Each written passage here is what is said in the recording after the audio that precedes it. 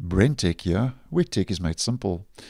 Earlier this week, I posted a video that Windows 11 22H2 was getting closer to its public release with build 22621 that was now available in the release preview channel. Now, as I mentioned in that video, which I will leave a link to down below in case you missed that one, Microsoft had now moved version 22H2, which is this year's feature update, into the release preview channel for the final testing until its official release expected sometime possibly in October later on this year. Now, this is just a quick video to give you a heads up if you are running build 22621 in the Insider program that there are now user reports that some users are seeing a message which is saying standard hardware security not supported.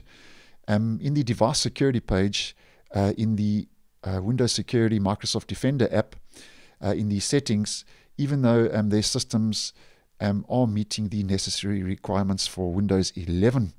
So if we just head over to the device security page in the Windows Security app, this is where you see your core isolation, your security processor, which gives you details about your security processor, and obviously TPM2 is a requirement to run Windows 11, and then your secure boot as well is another requirement to run Windows 11. Now, apparently, some users with build 22621 are seeing a message appear here in the device security page, which is removing these three entries: core isolation, security processor, and secure boot, and is adding standard hardware security not supported, which says your device does not meet the requirements for standard hardware security.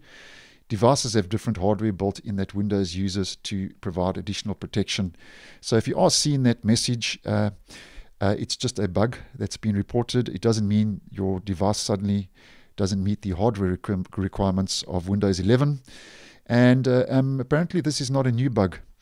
And this bug was addressed and fixed by Microsoft in an earlier build, which was version 22,100. And now with build 22621, it seems to have reared its head again.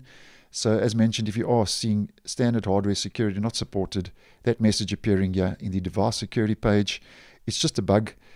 So just be patient, as I'm sure that Microsoft will roll out a bug fix in the next bug fix update to address that issue if you are seeing that message appearing in your device security in build 22621. So thanks for watching, and I will see you in the next one.